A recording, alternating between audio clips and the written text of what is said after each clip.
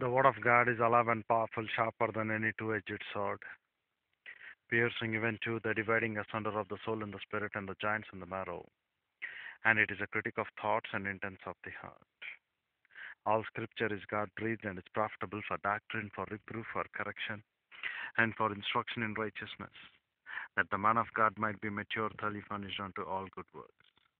Study to show thyself approved unto God, a workman that needeth not to be ashamed, rightly dividing the word of truth, or accurately handling the word of truth. Dear brethren, in this unique dispensation of the church age, we being termed out as alkeneketesis, our Lord looks unto us faithfulness. That great truth of fidelity which has to be given for us in understanding the word of the Lord have to be number one priority for us in our life. And if this number one priority is not being taken, then we can never come back to the reality for the truth wherewith you and I have been called. Dear brethren, it is of a great truth that you and I have to come.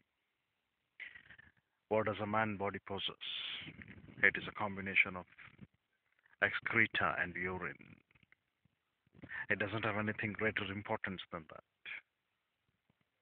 But then too, we need to be faithful in the things where Lord has called for us. Faithful to the reality of the word. Faithful for Bible doctrine. And if you are not, then you are going to lose it. Dear brethren, ponder over these things. We shall continue in the next step. Father, we are grateful for the privilege that was given to fellowship with you through the word. We pray that Lord God, the Holy Spirit will enlighten us in these things and make it a source of blessing and challenge, sovereign Lord, for we ask it in Christ's name, Father.